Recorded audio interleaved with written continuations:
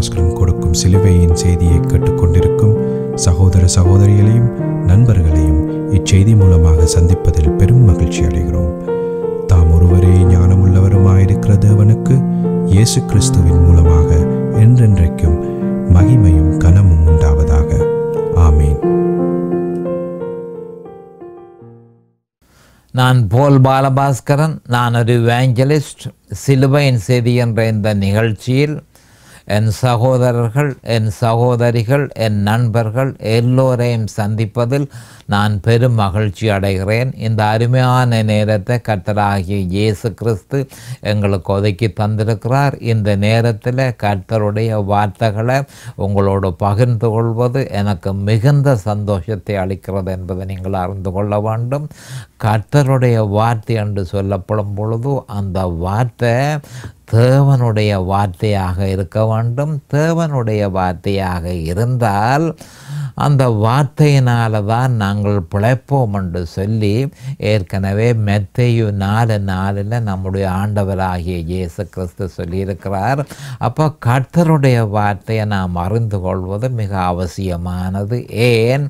அந்த வார்த்தையினால தான் நாம் பிழைப்போம் என்று தெளிவாக சொல்லப்பட்டிருக்கிறது. அந்த வார்த்தை எந்த காலத்திலும் சிலுவையில் அறையப்பட்ட இயேசு கிறிஸ்துவை பற்றியே பிரகடனப்படுத்துகிறது என்பதையும், அப்போ அந்த கர்த்தருடைய வார்த்தையை கேட்கும் பொழுது சிலுவையில் அறையப்பட்ட இயேசு கிறிஸ்துவோட இந்த வார்த்தை எப்படி தொடர்பு கொள்கிறது என்பது ஒரு கிறிஸ்தவன் அறியாவிட்டால் அவன் அதால் ஒரு பிரயோசனத்தையும் அவன் பெறமாட்டான். ஆனபடியால் அவனுடைய சிந்தையிலும் அவனுடைய இருதயத்திலும் நான் எக்காலத்திலும் சிலுவையில் அறையப்பட்ட இயேசு கிறிஸ்துவை பற்றியே அறிய விரும்புகிறேன் என்று சொல்லி அது மனதில் உரமாக நாட்டப்பட்டு இருக்க வேண்டும். இப்பொழுது நாங்கள் வேத வாக்கியத்திற்கு போவோம். ரோமர் 6ஆம் அதிகாரத்தில் 12வது வசனத்திற்கு நாங்கள் போகிறோம். ஆகையால் நீங்கள் சரீர இச்சைகளின்படி பாவத்திற்கு கீழ்ப்படியத்தக்கதாக சாவுக்கு ஏதுவான உங்கள் சரீரத்தில் அந்த பாவம் ஆளாதிருப்பதாக. அப்போ இந்த வேத வார்த்தைக்கு நான் தெரிவு செய்த தலையங்கம், பிரதான தலையங்கம் பாவ சுபாவத்தின் ஆளுக முற்று பெற்றது. நாம் ஜெபத்திற்கு கடந்து செல்லுவோம். அருமையானங்கள் பிதாவே, உமக்கு சோஸ்திரம். பரலோகத்தின் தேவனே, உமக்கு சோஸ்திரம். உம்முடைய குமாரன் இயேசு கிறிஸ்துவ பலியாக சிலுவையிலே ஒப்பு கொடுத்து அவருடைய வெளியேறப்பெற்ற இரத்தத்தினால் தேவரீர் நீரங்களை மீட்டுக்கொண்டீர். அதற்காக இன்றைக்கும் சோஸ்திரம். என் சகோதர சகோதரிகள் நண்பர்கள் எல்லோரையும் தேவரீர் ஆசீர்வதித்து அபிஷேகித்து உம்முடைய வேத வார்த்தைகளை அறிந்து கொள்ளக்கூடிய பாக்கியத்தை அவர்களுக்கு கொடுத்தருள வேணும் என்றும், அதே நேரம் அடியேனையும் அபிஷேகித்து உம்முடைய பரிசுத்த ஆவியானவர் தாமே முன்னின்று போதனையை செய்ய வேணும் என்று இயேசு கிறிஸ்துவின் நாமத்தினால் கேட்டுக்கொள்கிறேன் பிதாவே. ஆமேன் and amen and amen. Hallelujah, hallelujah, hallelujah. Thank you, Jesus. Praise the Lord, praise the Lord, praise the Lord. அப்போ கடந்த செய்தியில் நான் உங்களுக்கு குறிப்பாக சொல்லியிருந்தேன், தெய்வீக சுபாவம் ஒருவனில் இயங்கிக் கொண்டிருக்குமா இருந்தால் அவன் தன்னுடைய அவயவங்களை நீதிக்கு ஒப்பு கொடுக்க முடியும் என்று நான் சொல்லியிருந்தேன். அதே மாதிரி ஒருவனிடத்தில் பாவ சுபாவம் செயல்படுமா இருந்தால் அவன் தன்னுடைய அவயவங்களை அநீதிக்குத்தான் ஒப்பு கொடுக்க முடியும், வேறு ஒன்றுக்கும் ஒப்பு கொடுக்க முடியாது என்பதை நாம் அறிந்து கொள்ள வேண்டும். அப்போ பாவ சுபாவம் ஆளுமாயின் விசுவாசி அதை எந்த விதத்தாலும் தடுத்து நிறுத்த முடியாதுன்ற உண்மையை அவன் அறிந்து கொள்ள வேண்டும். தன்னுடைய சுயபலத்தினால பாவ சுபாவம் இயங்கும் பொழுது தன்னால் அதை தடுத்து நிறுத்த முடியாதுன்ற உண்மையை அறிந்து கொள்ள வேணும். ஆனபடியால் தான் முடியாதபடியினால் பவுல் அப்போஸ்தலர் ரோமர் 7:24 நிர்பந்தமான மனுஷன் நான், இந்த மரண சரீரத்தில் நின்று யார் என்ன விடுதலை ஆக்குவார் என்று சொல்லி அவர் கதறியதை நாம் காணக்கூடியதாக இருக்கிறது. மனுஷனுடைய சொந்த பலத்தினால பாவ சுபாவத்தை தடுத்து நிறுத்த முடியாது என்பதை நாம் அறிந்து கொள்ள வேண்டும்.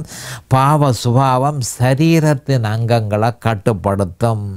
இதனை அப்போ இதை எப்படி நாம் இதனை தடை செய்யலாம் என்று சொன்னால், கிறிஸ்துவிலும் சிலுவையிலும் நம்முடைய விசுவாசத்தை வைத்து அந்த விசுவாசத்தில் நிலைத்திருப்பதன் மூலம்தான் இந்த பாவ சுபாவத்தை தடுத்து நிறுத்த முடியும். மனுஷனுடைய முயற்சியாலே அது முடியாத ஒரு விஷயம், வேறு எந்த வழியாலும் சாத்தியப்படாது என்பதை நாம் அறிந்து கொள்ள வேண்டும். அதனையே ரோமர் 6 நமக்கு தெளிவாக சொல்கிறது. அப்போ முந்தின காலத்தில் சரீரத்தை அடித்து அதனை கட்டுப்பாட்டுக்குள் கொண்டு வர சிலர் முயற்சி செய்தனர். பெரிய மனுஷர்கள் எல்லாம் தன்னுடைய சரீரம் கட்டுப்பாட்டை இழந்து பாவச் செயல்களில் ஈடுபடுவதை பொறுத்து கொள்ள முடியாமல் சரீரத்தை அடித்து அவர்கள் அதை கட்டுப்பாட்டுக்குள் கொண்டு வர முயற்சித்தார்கள். சாதகமான பலன் ஒன்றும் ஏற்படவில்லை. சாட்டையினால் அவர்கள் தங்களுடைய சரீரத்தை அடித்தார்கள் என்று சொல்லப்படுகிறது. ஆனால் சாதகமான பலன்கள் ஒன்றும் ஏற்படவில்லை. முன்பு கூறினது போல சரீரத்தின் அங்கங்கள் அல்ல மனுஷனுடைய பிரச்சனை. இதை கவனமாக கேட்டுக்கொள்ளுங்கள். சரீரத்தின் அங்கங்கள் அல்ல மனுஷனுடைய பிரச்சனை. மனுஷனுடைய பிரச்சனை பாவ சுபாவம் என்பதை நாம் அறிந்து கொள்ள வேண்டும். அதுதான் மனுஷனுடைய பிரச்சனை. அதனை அறியாமல் இருப்பதே நம்முடைய பிரச்சனை என்பதை நாம் தெளிவாக அறிந்து கொள்ள வேண்டும். ஏதேன் தோட்டத்தில் கவனமாக கேட்டுக்கொள்ளுங்கள். ஏதேன் தோட்டத்தில் ஆதாம் ஏவாள் மூலமாக மனித குலத்துக்கு ஏற்பட்ட வீழ்ச்சி சாதாரணமான ஒரு வீழ்ச்சி என்று மனுஷன் நினைப்பதென்ன? அநேகமான மனுஷர்கள் இந்த விதமான வீழ்ச்சியை பற்றியே அவர்கள் அறியாதவர்களாக இருக்கிறார்கள். ஆதாம் ஏவாளாலே ஏற்பட்ட மனுஷகுல வீழ்ச்சி ஒரு சாதாரணமான நிகழ்ச்சி அல்ல, மனுஷகுலத்தை அழிக்கிற ஒரு நிகழ்ச்சி அது என்பதை நாம் தெளிவாக அறிந்து கொள்ள வேண்டும். மகா பயங்கரமானதும் பெருமழிவை சகல விதத்திலும் ஏற்படுத்துறதுமான அந்த பாவ சுபாவம் மனித குலத்தையே ஆண்டு கொண்டிருக்கிறது. அப்போ ஆதாம் ஏவாளனுடைய வீழ்ச்சியின் நிமித்தம் மனித குலம் பாவ சுபாவத்தினால் ஆளப்படுகிறது என்ற ஒரு உண்மையை நாம் தெளிவாக அறிந்து கொள்ள வேணும். அது மனுஷனுக்கு அழிவை ஏற்படுத்துகிறது, மனுஷனுக்கு மரணத்தை ஏற்படுத்துகிறது, மனுஷனுக்கு தாங்க முடியாத வேதனையை ஏற்படுத்துகிறது என்பதை நாம் ஒவ்வொருத்தரும் அறிந்திருக்க வேண்டும். ஜென்ம சுபாவம் எனப்படும் இந்த கொள்ள நோயை மனிதன் அறியாமல் இருக்கிறான். இது ஒரு கொள்ள நோய் மாதிரி ஒவ்வொரு மனுஷனுக்குள்ளும் உட்புகுந்திருக்கிறபடியினால் கொள்ள நோய் தான் இதற்கு சரியான பொருத்தமான பெயராக இருக்கிறது. இந்த கொள்ள நோயை பற்றி மனுஷன் எதுவுமே அறியாமல் இருக்கிறான். கிறிஸ்தவர்கள் கூடி இந்த கொள்ள நோயினுடைய தாற்பயத்தை அறியாமல் இருக்கிறார்கள். அப்போ ஜென்ம சுபாவம் எனப்படும் இந்த புற்றுநோயை மனிதன் அறியாமல் இருக்கிறான். அதிபிளவையை போல் படரும் ஜென்ம சுபாவம் எனும் இந்த மோசமான இந்த ஜென்ம சுபாவம் சரீரத்தின் அங்கங்களை அரிக்கிறது என்பதை மனுஷன் அறியாமல் இருக்கிறான். மறுபடியும் சொல்ல விரும்புகிறேன், ஜென்ம சுபாவம் ஒரு புற்றுநோய். இது மனுஷனை முழுதுமாக அரிக்கிறது என்பதை நாம் அறிந்து கொள்ள வேண்டும். அதிபிளவையை போல இந்த ஜென்ம சுபாவம் சரீரத்தின் அங்கங்களை அழிக்கிறது என்பதை நாம் அறிந்து கொள்ள வேண்டும். பழைய ஏற்பாட்டில் குஷ்ட ரோகத்தினால இந்த ஜென்ம சுபாவத்தை குஷ்ட ரோகத்தினால் பிரதிபலிக்கப்பட்டிருக்கிறது.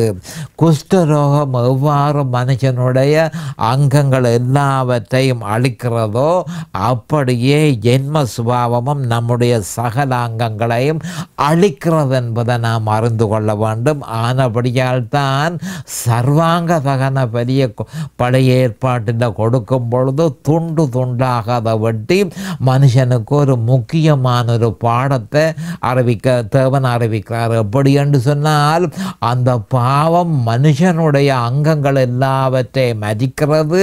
அந்த பாவம் மனுஷனுடைய அங்கங்கள் எல்லாத்துக்குள்ளும் போகிறது என்பதை காண்பிப்பதற்காகவே சரீரத்தை துண்டு துண்டாக, அதாவது கொடுத்த பலியை துண்டு துண்டாக வெட்டி, மனுஷா உன்னுடைய சரீரத்துக்குள்ள இந்த விதமாக அந்த பாவம் போகுது என்பதை நீ அறிந்து கொள்ள வேணும் என்பதற்காகவே அங்கங்களை, அதாவது பலியினுடைய அங்கங்கள் எல்லாவற்றையும் வெட்டி சர்வாங்க தகன பலியாக கொடுக்கப்பட்டது என்பதை நாம் அறிந்து கொள்ள வேண்டும்.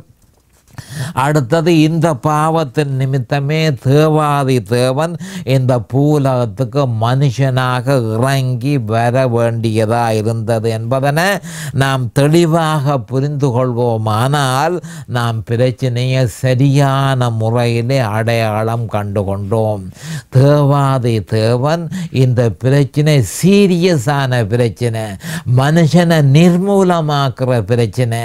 இந்த பிரச்சனை மனுஷனாலே இயலாதபடியினால் தேவாதி தேவன் மனுஷனாக இந்த பூலோகத்துக்கு வந்து மனுஷனுக்காக எல்லாவற்றையும் சிலுவையில் செய்து முடித்து, மனுஷா இந்த வேலை முடிந்தது, இட் இஸ் ஃபினிஷ்ட் என்று சொல்லி அதனை விசுவாசித்து சிலுவையிலே அவர் செய்த நன்மைகள் எல்லாவற்றையும் நீ பெற்றுக்கொள் என்று சொல்லி சொல்லப்பட்டிருக்கிறது.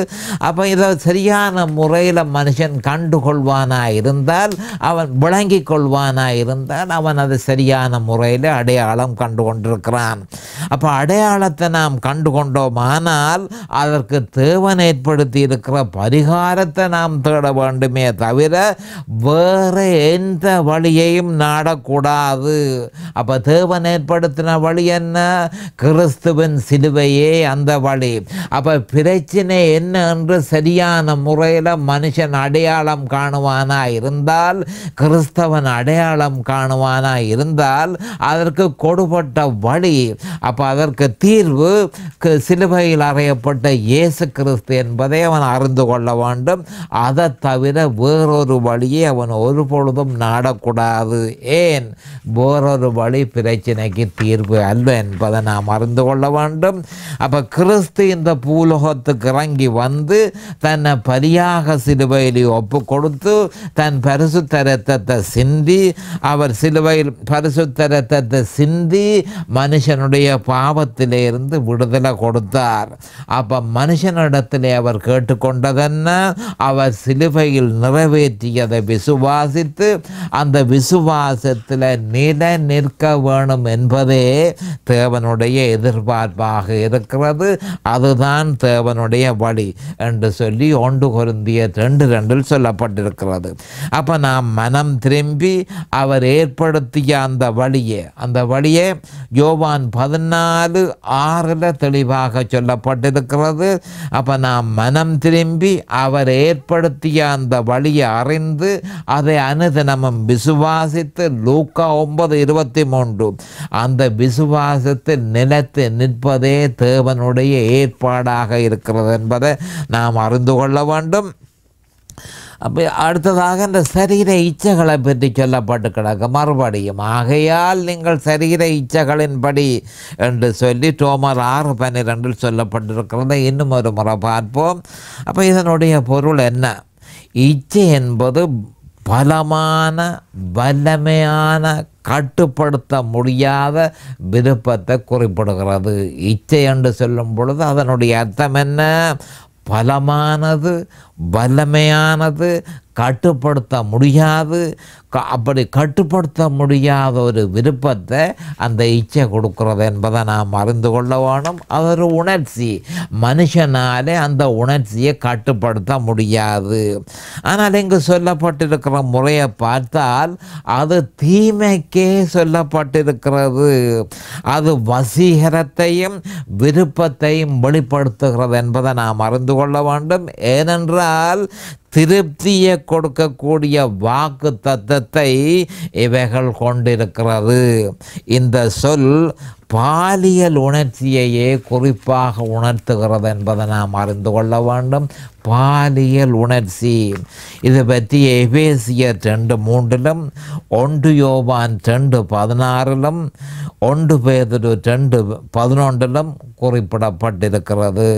உண்மையில் பரிசுத்த ஆவியானவருடைய பலமான விருப்பம், ஏற்கனவே சொன்னேன், இச்சைகளுக்கு பலமான உணர்ச்சி இருக்குன்னு சொல்லி, ஆனால் பரிசுத்த ஆவியானவருக்கோ பலமான விருப்பம் உண்டு. என்ன? அது முழுதுமாக மாம்ச இச்சைக்கு எதிராக இருக்கிறது என்பதை நாம் அறிந்து கொள்ள வேண்டும். கலாத்தியர் 5:17 இது பற்றி சொல்லப்பட்டிருக்கிறது. அப்போ கேட்ட விளைவிக்கக்கூடிய இந்த மரண சரீரத்தை கவனமாக கேட்டுக்கொள்ளுங்கள். கேட்ட விளைவிக்கக்கூடிய இச்சை மரண சரீரத்தில் ஆரம்பிக்கப்படவில்லை. அநேகமானோர் அந்த இச்சைகள் எல்லாம் மனுஷனுடைய சரீரத்தில் தான் ஆரம்பமாகிறது என்று நினைக்கிறார்கள். அப்படி அல்ல. சரீரத்திலே அந்த இச்சை ஆரம்பமாகவில்லை, ஒருவனுடைய இருதயத்திலேயே இச்சை ஆரம்பமாகிறது. அவனுடைய உள்ளார்ந்த மனுஷனிடத்திலேயே இச்சை ஆரம்பமாகிறது. ஆவியிலும் ஆத்துமாவிலுமே அந்த இச்சை ஆரம்பமாகிறது. ஆண்டவராகிய இயேசு கிறிஸ்து இந்த பூமியில் இருக்கும் பொழுது இச்சை எங்கு ஆரம்பமாகிறது என்பதை தெளிவாக மார்க்கு 7:20-23 சொல்லியிருக்கிறார்.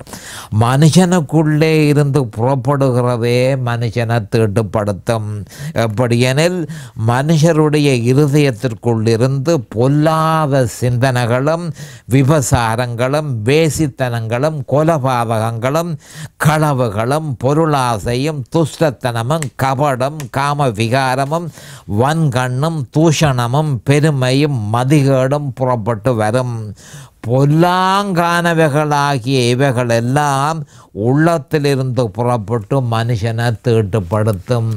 மனுஷனுடைய இருதயத்திலிருந்து தான் இந்த கேடான உணர்வுகள் எல்லாம் வெளிப்படுகிறது என்பதை நம்முடைய ஆண்டவர் மார்க்கு 7:20-23 தெளிவாக சொல்லியிருக்கிறார்.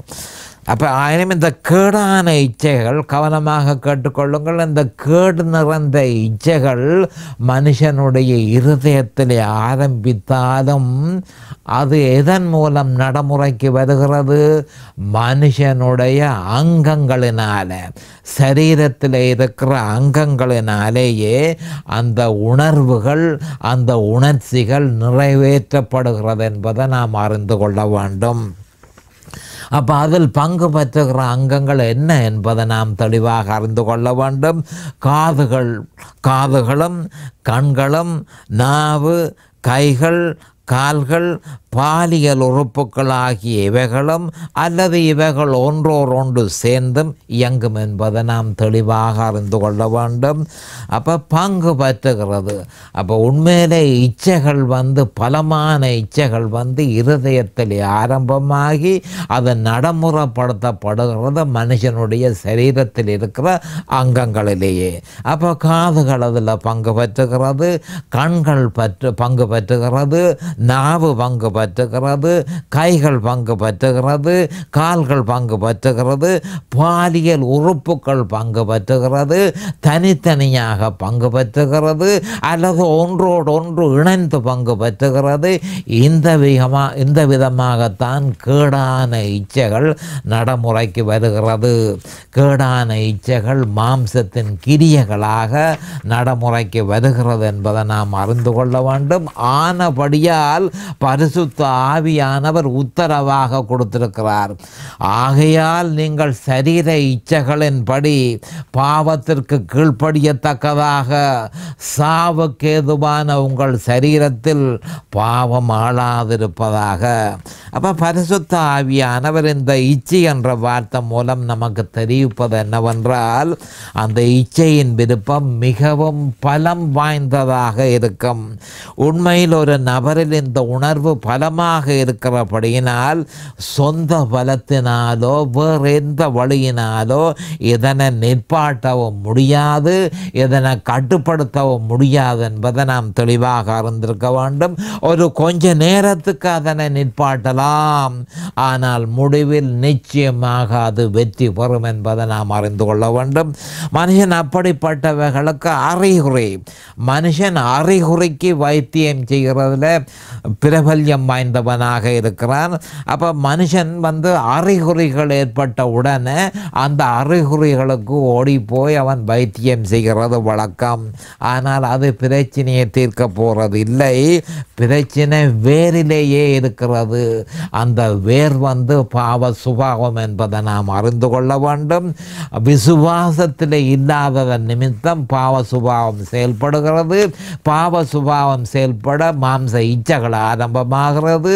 மாம்ச இச்சைகள் ஆரம்பமாகி மாம்சத்தின் கிரியைகளை நடைமுறைப்படுத்துகிறது. அப்போ ஒரு கொஞ்ச நேரம் அதை வேணுமென்று சொன்னால் மாம்ச இச்சைகளை நிப்பாட்டலாம், ஆனால் நிச்சயமாக அது முடிவில் இச்சைகளே வெற்றி பெறும் என்பதை நாம் அறிந்து கொள்ள வேண்டும். அப்போ அறிகுறிக்கு நாங்கள் வைத்தியம் செய்யாமல் வேருக்கு நாங்கள் வைத்தியம் செய்ய வேணும். அந்த வேர் என்ன? அந்த பாவம்தான் அந்த வேர். அதுக்கு தேவனால் கொடுக்கப்பட்ட தீர்வு சிலுவையில் அறையப்பட்ட இயேசு கிறிஸ்து. அப்போ கிறிஸ்துவும் அவர் சிலுவையில் நிறைவேற்றியதிலும் நம்முடைய விசுவாசம் நிலைத்திருக்கும் பொழுதே அதனை பொருத்தமாக கையாளலாம் என்பதை நாம் அறிந்து கொள்ள வேண்டும். அந்த விசுவாசத்தில் நாம் நிலைத்திருக்கும் பொழுது யோவான் 15:4 நம்மில் தேவனுடைய வல்லமை பலமாக செயற்படுகிறபடியினால் நமக்கு பிரச்சனையாக இருந்தது எதுவோ அதற்கு தீர்வு அந்த வல்லமையினால் கொடுக்கப்படும். அந்த வல்லமை என்ன? பரிசுத்த ஆவியானவரே அந்த வல்லமை ஆகும். அப்போ கிறிஸ்து சிலுவையில் தன்னை பலியாக ஒப்பு கொடுத்து பாவத்தின் மேலும் பிசாசின் மேலும் வெற்றி கொண்டு, கவனமாக கேட்டுக்கொள்ளுங்கள், கிறிஸ்து சிலுவையில் தன்னை பலியாக ஒப்பு கொடுத்து பாவத்தின் மேலும் பிசாசின் மேலும் வெற்றி கொண்டார் என்று சொல்லி கொலோசியர் 2:14-15 தெளிவாக சொல்லப்பட்டிருக்கிறது. அவர் சிலுவையில் நிறைவேற்றிய யாவையும் நமக்கு தருகிறவர் பரிசுத்த ஆவியானவரே. இந்த உண்மையை அறிந்து கொள்ள வேண்டும். ஏனென்றால் சிலுவையிலே அவர் செய்து முடித்த சகலதையும் நமக்கு தருகிறவர் பரிசுத்த ஆவியானவர் தாமே. கிறிஸ்து சிலுவையிலே எல்லாவற்றையும் செய்து முடித்திருக்கிறார். சிலுவையிலே அவர் வெற்றி சிறந்திருக்கிறார். பாவத்தின் மேலும் உலகத்தின் மேலும் மாம்சத்தின் மேலும் பரிபூரண வெற்றியை அவர் பெற்றுக்கொண்டார். சிலுவையிலே அதை பெற்றுக்கொண்டார் என்று சொல்லி கொலோசியர் 2:14-15 சொல்லப்பட்டிருக்கிறது. ஆனால் அந்த வெற்றியை விசுவாசத்தின் மூலம் பெற்றுக்கொள்ள வேணும். விசுவாசம் சரியான இடத்துல இருந்தால்தான் பரிசுத்த ஆவியானவர் அந்த வெற்றியை, கிறிஸ்து சிலுவையில் ஈட்டிய வெற்றியை நமக்கு கொண்டு வந்து தருவார். அப்போ பரிசுத்த ஆவியானவர், கவனமாக கேட்டுக்கொள்ளுங்கள், கிறிஸ்து சிலுவையில் பெற்ற சகல வெற்றிகளையும் நமக்கு தருகிறவர் பரிசுத்த ஆவியானவரே. ஆனபடியால் பரிசுத்த ஆவியானவர் பவுல் அப்போஸ்தலர் மூலம் 1 கொரிந்தியர் 1:18 சொன்னதை நாம் கவனமாக பார்க்க வேண்டும். அது என்னென்று சொன்னால், சிலுவையை பற்றிய உபதேசம் கெட்டு போகிறவர்களுக்கு பைத்தியமாக இருக்கிறது, ரட்சிக்கப்படுகிற நமக்கோ அது தேவ பலனாக இருக்கிறது என்று கூறியிருக்கிறார். அப்போ பரிசுத்த ஆவியானவர் பவுல் அப்போஸ்தலர் மூலம் சொல்லப்பட்டிருக்க இந்த வசனத்தின் ஆவிக்குரிய விளக்கத்தை நாம் பார்ப்போம். எப்படி, அதாவது சிலுவையை பற்றிய உபதேசம் தேவ பலனாக நமக்கு வருகிறது என்ற உண்மையை நாம் அறிந்திருக்க வேண்டும். முதல் நாம் அறிந்திருக்க வேண்டியது, கர்த்தரிடத்தில் இருந்து நமக்கு கிடைப்பதெல்லாம் சிலுவையின் மூலமாகவே கிடைக்கிறது.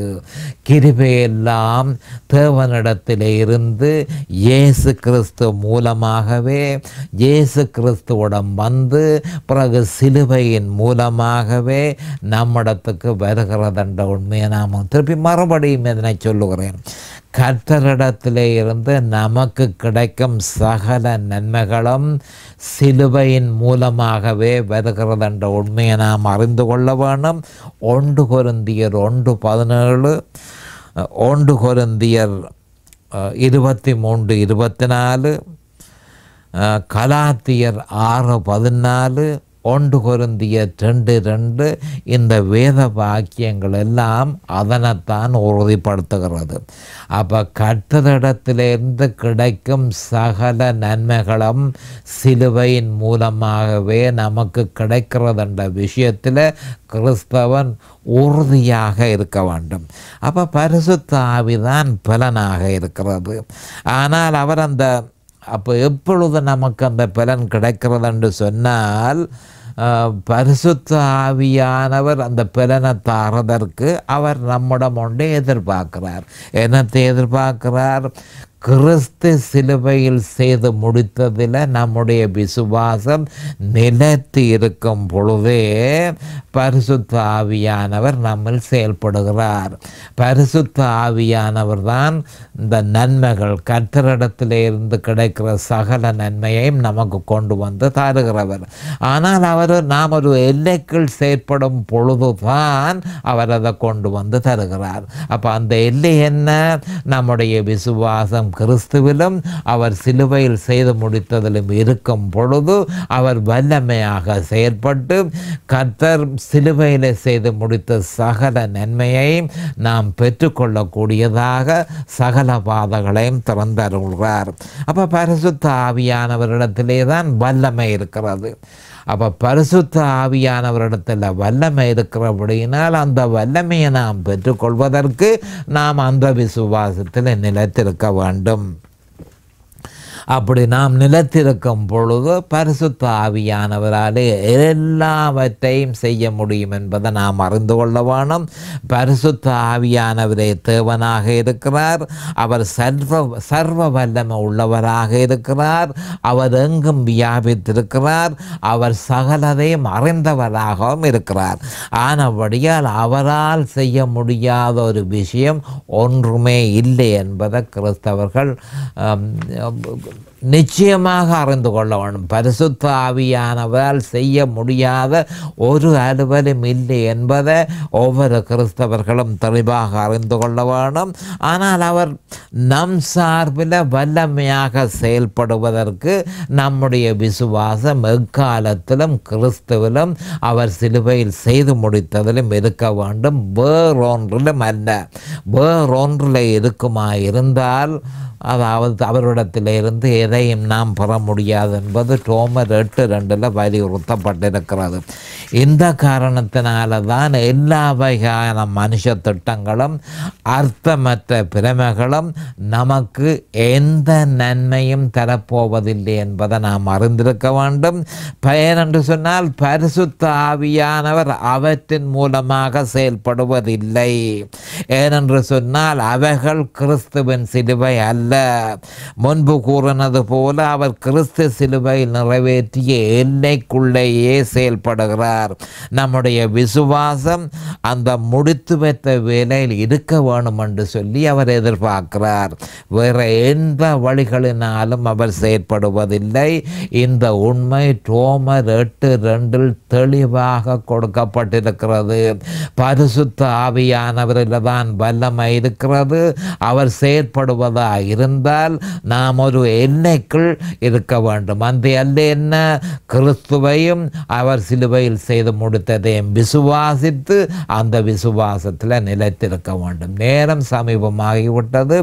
அடுத்த செய்தியில் நான் உங்களை சந்திக்கும் வரை கர்த்தராகிய இயேசு கிறிஸ்துவின் நாமத்தினால் நான் உங்களை ஆசீர்வதிக்கிறேன்.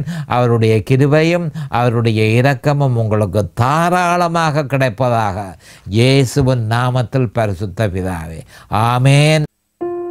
இந்த சிலுவையின் செய்தியை கேட்பவர்கள் அதன் ஆவிக்குரிய பலனை பூரணமாக அடைய வேண்டும் என்பதே நம்முடைய பிரார்த்தனையாகும்.